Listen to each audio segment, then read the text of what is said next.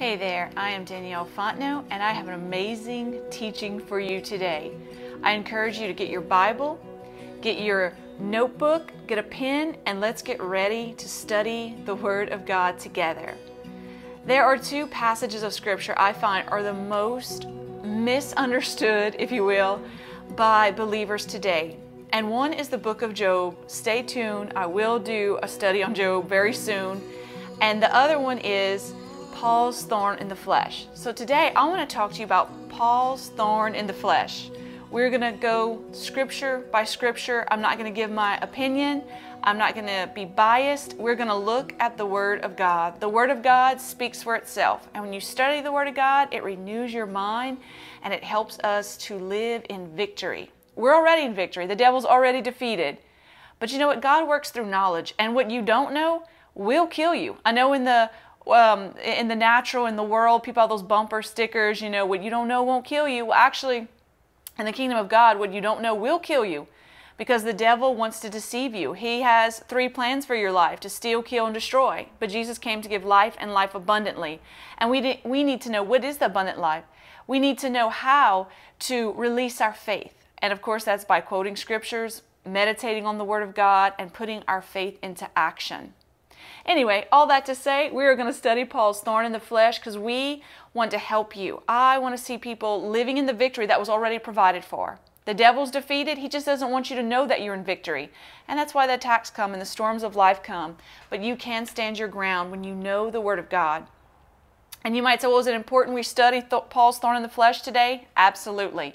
Because lots of people believe that lots of maybe denominations or ministers or Christians are just repeating something they were heard or it was mistaught, that Paul's thorn in the flesh was sickness given to him and he asked to be healed of it and God told him no. And that's not correct. And if you don't properly understand Scripture, especially this part of Scripture in 2 Corinthians, it's going to cause you to have a weak doctrine in the area of divine healing. And if the doctor would give you a diagnosis of something very serious, and you believe along the lines of what I just said, that Paul was sick and God didn't heal him, it's going to be very hard for you yourself to have faith and to receive that healing. And so we need to look at the Scripture. So again, I encourage you, get your Bible out, highlight, take notes in your Bible. If that Bible is too precious and you can't, then get another Bible. You want to take notes, you want to highlight and study the Word of God. So I'm going to answer 5 questions concerning Paul's thorn in the flesh. Number 1, where did Paul's thorn in the flesh come from? Number 2, why was Paul given a thorn in the flesh? Number 3, what was the purpose of the thorn in the flesh? What Paul's thorn in the flesh was not, that's number 4. And number 5, what Paul's thorn in the flesh was. This is going to be really interesting study. I taught it at my church on Wednesday night and it was great. Studying the Word of God is always wonderful. Because of proper interpretation of Scripture, we can clearly identify what his thorn in the flesh was and was not. So you're going to follow along with me in your Bible. We're going to go directly to 2 Corinthians chapter 12, starting in verse 6 to 10. I have the New Living Translation. There's many translations out there, and they're pretty much all going to say the same thing. They might use some words a little different, but that's okay because we're going to study in the original Greek also. This is the Apostle Paul speaking. If I wanted to boast, I would be no fool in doing so, because I would be telling the truth. But I won't do it because I don't want anyone to give me credit beyond what they can see in my life or hear in my message, even though I received such wonderful revelations from God. So, to keep me from becoming proud, I was given a thorn in my flesh, a messenger from Satan to torment me and to keep me from becoming proud. 3 different times I begged the Lord to take it away. Each time he said, my grace is all you need. My power works best in weakness. So now I'm glad to boast about my weaknesses so that the power of Christ can work through me. That's why I take pleasure in my weaknesses and in the insults, hardships, persecutions, and troubles that I suffer for Christ. For when I am weak, then I am strong. Again, no passage of Scripture is so mistaught, so misused, so misunderstood as this passage of Scripture that talks about Paul's thorn in the flesh. You know, if you really believe that Paul was given a sickness and he was not healed, then you're going to say, well, Paul wasn't healed, then how can I expect God to heal me? Because surely I'm not this super apostle doing all this amazing stuff, wrote over one third of the New Testament. So if God didn't heal him, then God's not going to heal me. It's going to completely mess up your doctrine in the area of divine healing. This scripture has been misused by Christians and ministers. And a lot of times it's out of ignorance. Sometimes it's because people don't understand maybe divine healing and they didn't get a breakthrough in an area. And I mean, I'm saying this with such love and gentleness. I don't say this to judge or condemn anyone. And then they take their situation and they elevate it above what God said. And a lot of times it's because they were not taught properly by their denomination or by their minister how to appropriate God's word in the area of healing. Or they were taught that God doesn't always heal, which would be a complete contradiction to 1 Peter 2:24. By Jesus' stripes we were healed. Matthew 8:17, Jesus took our infirmities and carried our diseases. It's already been done. And so because ministers or a denomination doesn't understand how to receive this divine healing, how to bring it into the natural, and healing is spiritual. And we bring it over from the spiritual realm into the natural realm by the bridge called faith. Anyway, you can go back and listen to my teachings on 7 things you should know about divine healing, and I will explain a lot of this. But because they don't see in the natural things line up, they change the Word of God. Well, look at Paul. Well, you know, God doesn't always heal. I remember going through sickness in the year of 2012, and it carried on to 2013, and I was in Cambodia. And I remember during that time when I was believing for healing, knowing that I see Jesus healed everyone. I didn't fully understand divine healing yet. What am I missing? God, you call me to do this. This isn't lining up. I always rejected sickness. I never took it as God trying to teach me and make me humble. That's not, sickness is from the devil. And so I remember the Holy Spirit spoke to me several times in my spirit during that season. Don't look at other people's situations and circumstances. Look to my word. Because when I was believing for healing, the devil would put thoughts in my mind of these wonderful men and women of God who I saw serving in our home church who had a certain diagnosis, and I didn't see them walking in healing. I didn't hear them talking about believing for healing. And he would put that, well, look at them. Look what all they're doing for God, and they're not healed. And the Holy Spirit, thank God for the Holy Spirit. I remember he spoke that to me. Don't look at other people's situations and circumstances, but look to my word. And many times Christians will, without even realizing it, I believe a lot of times it's out of ignorance, they will elevate a situation or circumstance and sort of change the Word of God without, if you told them they were doing that, they would be like, no, I'm not doing that. I would never do that. But that's what they're doing. When they use that phrase, God doesn't always heal, they're changing the Word of God. Out of ignorance most of the time. Some ministers are just totally against healing, and they're like, that's of the devil, and they're just religious spirit manifesting, a Pharisee spirit manifesting. But it's really important that we understand that Paul, what he went through, and what does it mean?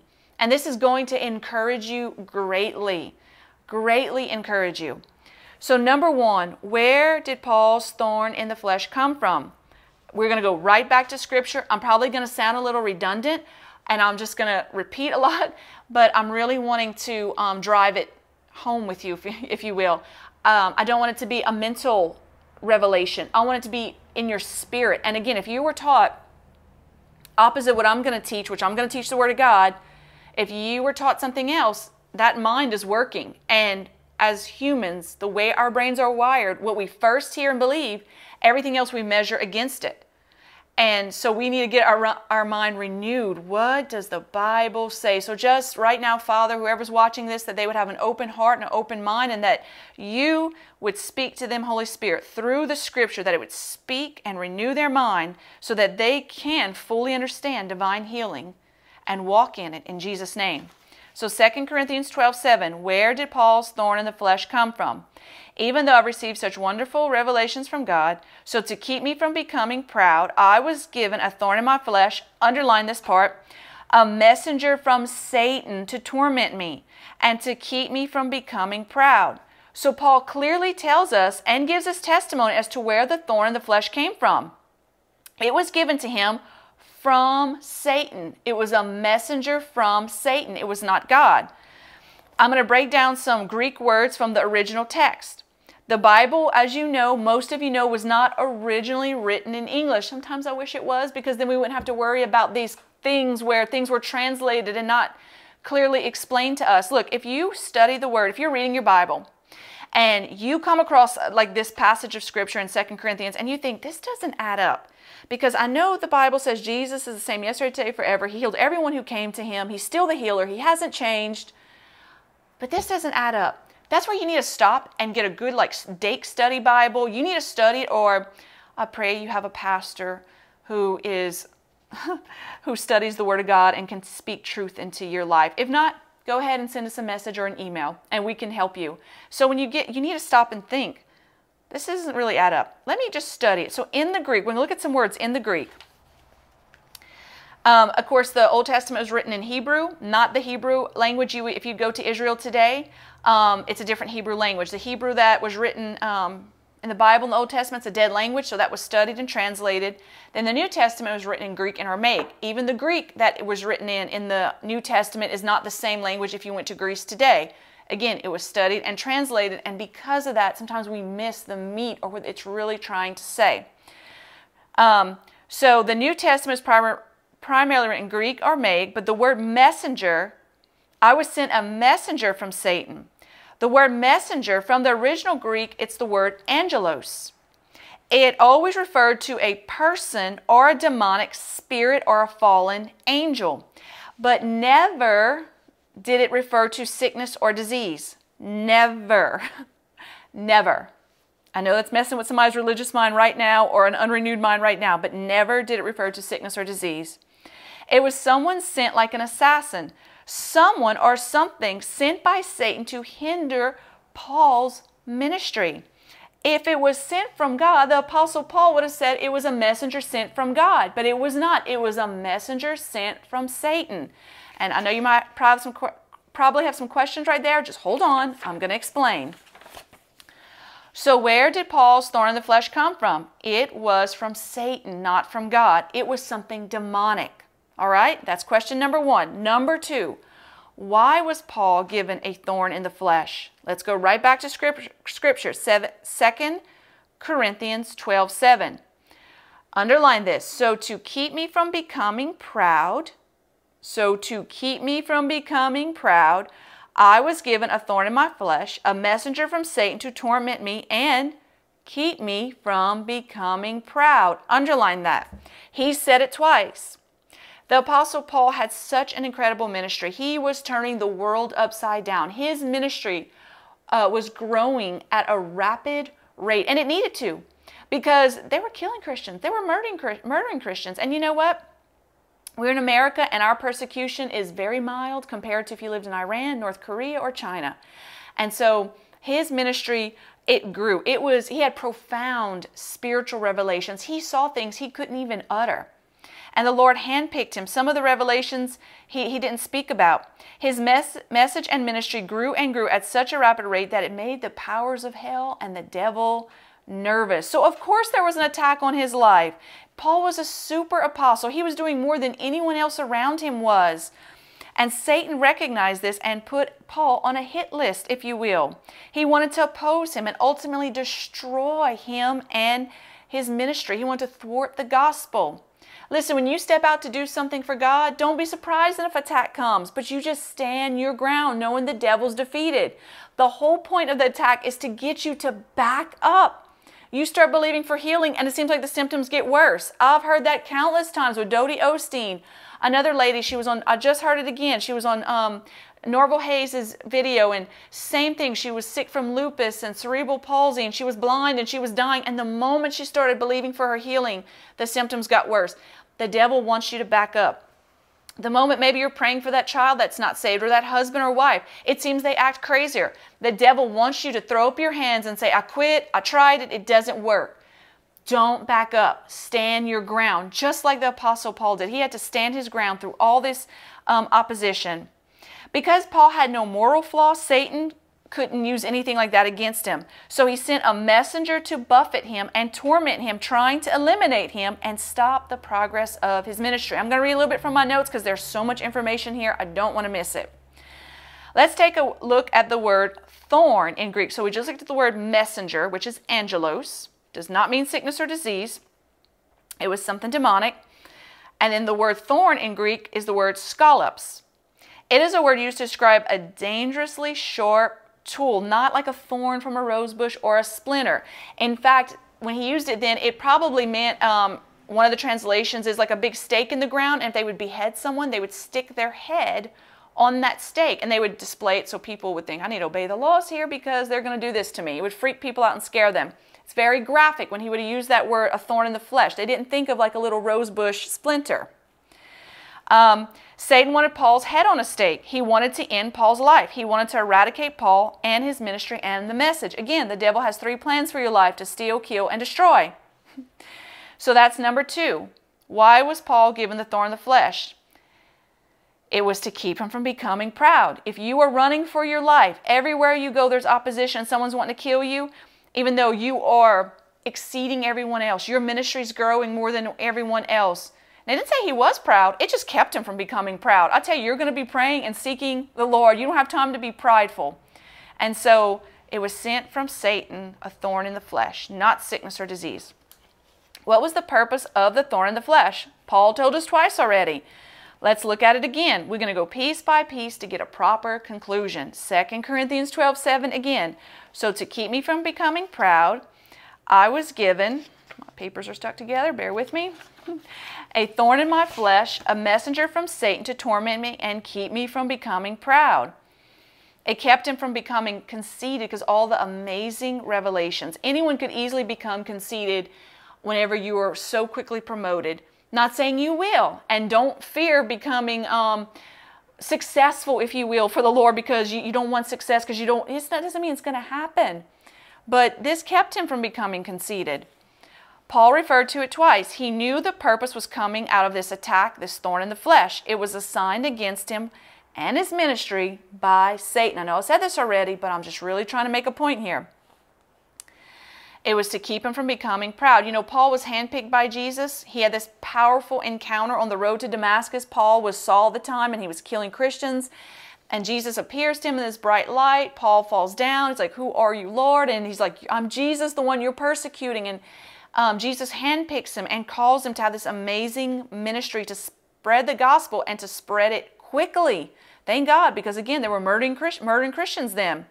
And so Paul was set aside for a powerful purpose.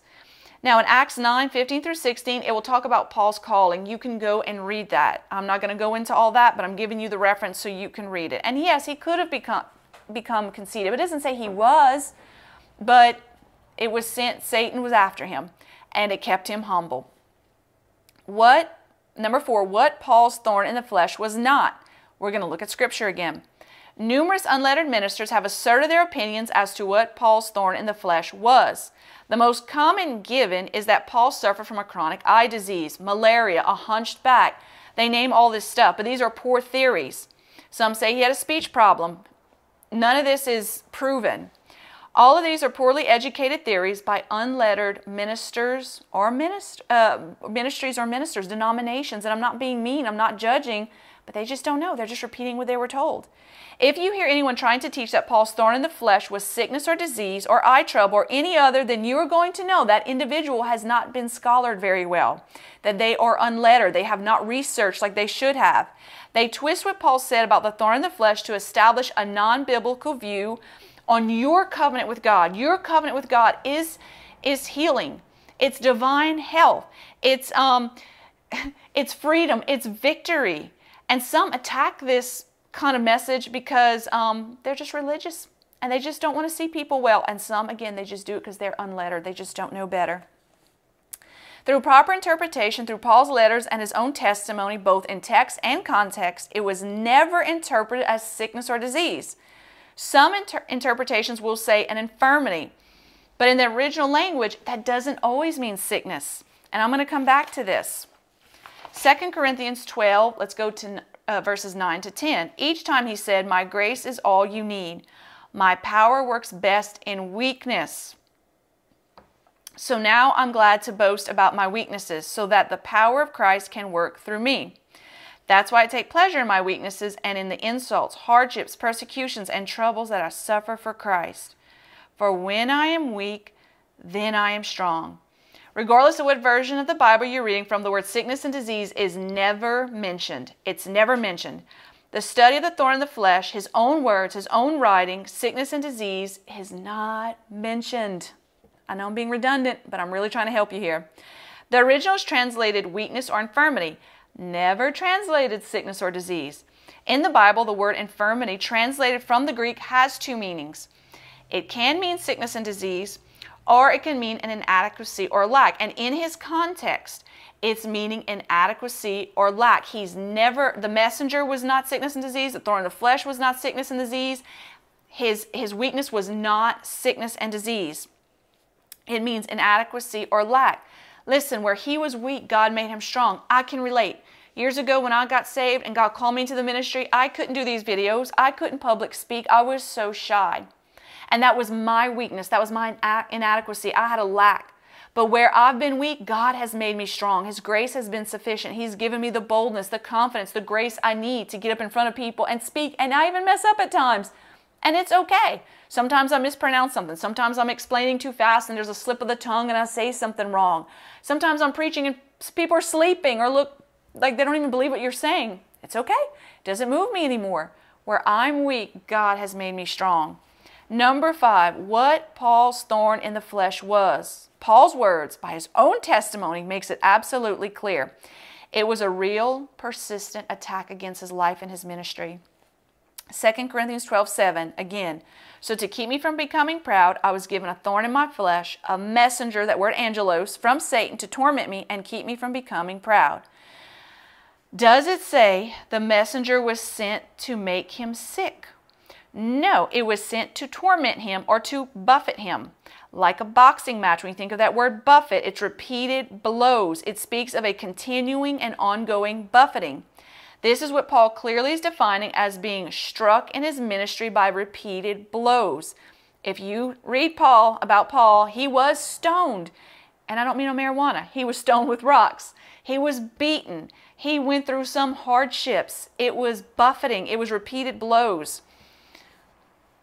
It was not a sickness that Paul took on his body one time and then had to carry for the rest of his life and ministry. It was persecution, an attack, an assassination on his life. He had tremendous opposition. Again, go read Paul's letters. They were always faced. I mean, they had to lower him down in a basket one night so he can flee a town because they were going to kill him. He had opposition. The Old Testament, using the same wording for thorn in the flesh, you can find in Numbers 33, verses 55, Joshua 23:13, and in Judges 2, verse 3. People are described as a thorn in the side. You know, the Philistines were enemies of the Israelites, and they were described as a thorn in the flesh. Never sickness or disease. Never. Paul's thorn was a person or group of people or a demonic fallen angel sent by Satan that followed his ministry wherever he went, and they stirred up strife. They stirred up persecution. And again, I talked about this. He was stoned, in prison, beaten. A demonic spirit was sent to hinder the work of the gospel, to hinder his ministry. And if you serve Jesus and you preach the real gospel, there will be attacks. He faced incredible opposition. He was opposed by false brethren in the church, and he was constantly opposed by people. Paul said in 2 Timothy 3:12, all that will live godly in Christ Jesus shall suffer persecution. So, we are in this world. We're not of the world, but we're in it. And we are not delivered from wicked, ungodly people and this demonic realm that's here. Jesus promises all these blessings. Those who give up lands and homes, you're going to get this and this. And he says, and persecution. So again, we're not set free from persecution. That's going to happen if you preach the real gospel. Again, here in our nation, United States, there's a very mild level of it. Other parts of the world, it's extreme. So Paul was persecuted. God didn't say, I'm going to set you free from that. That's why he's like, when I asked God 3 times, would you take it from me? God was like, my grace is sufficient. You're going to go through it. Look, I'm sorry to tell you, you're going to go through persecution. And so people just misunderstand that. And I'm going to say this, Galatians 3:13, the curse of the law is broken. So we have been set free from sin, sickness, and poverty. That was the curse of the law. So that is our covenant. That is for us. It's not a promise. It's already been done. But persecution, we have not been set free for. We pray for protection, of course, and God does that. But people are going to hate us. Jesus said, if they hate me, they're going to hate you. So don't get your feelings hurt. And so we're just in this world. And it's a wicked world. And we're seeing even things change in our nation, and we have to pray for favor with our government and that things don't go the way they're wanting it to go, because we will see more persecution. And God's grace will be sufficient for us to go through it. But nowhere in Paul's definition of a thorn in the flesh is sickness or disease the correct interpretation. It was persecution, a messenger sent by Satan to torment and buffet him. Under that persecution, you would stay humble, definitely. Now, Paul does mention in Galatians 4:13, I want to point this out to you. If you go and read, he's writing a letter to the church in Galatia. And he talks about how he came to them in a weakness or a sickness, and how he was repulsive to them, and how they would have even taken their own eyes out for him. And that's where Christians are like, oh, he had an eye disease. See, Paul was sick. I'm not saying sickness can't attack your body, but to make the doctrine that Paul was sick and he asked God to heal him and God told him no is completely false. And just because sickness attacks your body, you don't have to keep it either. It's on us. God's given us authority to trample on snakes and scorpions, to overcome all the power of the enemy. That's all been provided for. It's not a promise. A promise is something future tense. It's already been provided. Healing is already ours. We got to take it by faith. And again, if you don't understand the statement I just made, go watch my videos on 7 things you should know about divine healing. I clearly explain it. And so he does go to the church in Galatia looking pretty rough, but he does recover. And why did he go like that? Well, I think why his eyes looked so bad, and they were like, I would have given my own eyes to you. If you go and read in Acts chapter 14, he's in the area of Galatia and he gets beaten. He heals a man and the people want to make him a god. And he's like, no, no, no. And then some men come and stir up the crowd. And next thing you know, from going to want to make him a god, they're wanting to beat him and kill him. And they do. They stone him, I think, to death, because it says they dragged him outside the city. His disciples, go read in Acts 14, his disciples surrounded him. He popped up and went back into the city. I think they raised him from the dead. So when he went back into the city, he was in the area of Galatia. He went right back into the city to preach. That's why he looked so bad. Imagine stones being thrown at your face. I'm sure his eyes were swollen. I'm sure his lip. Imagine being in a ring with Mike Tyson. I'm sure they beat the snot out of him. I'm sure there was bleeding, and he looked disgusting to them. And he talks to the church at Galatia that you know, even the way I looked, you received the message. Who's come and deceived you? Because they were trying to get back under the law. And so I can imagine he's showing up beaten. They probably heard he had just been stoned, all for the gospel, all for believing in Jesus. And you could think, well, I don't know if I want to receive that Jesus. Look what they did to you. But they didn't think that way. They received the gospel, and he preached to them. And that's his whole point of the letter. You received it, and now you're going back on it. What's going on here? And he describes himself as being weak and sick. But again, he had just been stoned. You can read that in Acts 14, and he was in that area of Galatia. But he healed. He recovered. So I really hope this teaching has helped you to understand what Paul's thorn in the flesh was and what it was not, so you can have a proper understanding in divine healing. Paul didn't ask God to take away sickness, and God told him no. That's so unscriptural. God would be contradicting himself. And so that's why it's important we study the Word of God. Study it together. If you are a part of a church that doesn't teach like this, then pray about what church God wants you to go to. Because when ministers or Christians teach it the wrong way, like I mentioned, it's going to hinder people, and they're not going to have faith for their healing. Too long the church has been going around sick, poor, defeated, and victims, and that was never God's intention. We are to rule and reign in this life with Jesus. We should not be so broken that we can't wait to die and get into the sweet by and by. Yes, there's going to be the storms of life. Yes, sickness might try to attack our body. Yes, people might persecute us. But look, sickness, that's done. Jesus has already done everything he's going to do about sickness. We get it by faith and releasing our faith and believing the Word of God. Poverty, that is not God's plan for the believers. I'm not going to get into a whole teaching on that, but it's important we study the Word of God so we can live in victory.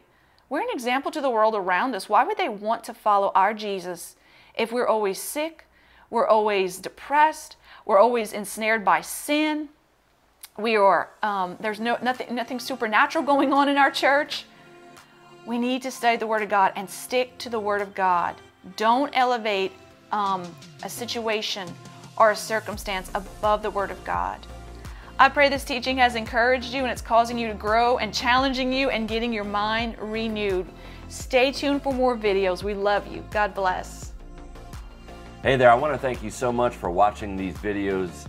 If you have been enjoying the content produced here, then I want to encourage you to prayerfully consider supporting this ministry. The easiest way to support us is to go to jeremyfontenot.com/give, and there you'll find several ways to give. If you want to give by tithely, tithe.ly, you can find that information, the link on the website.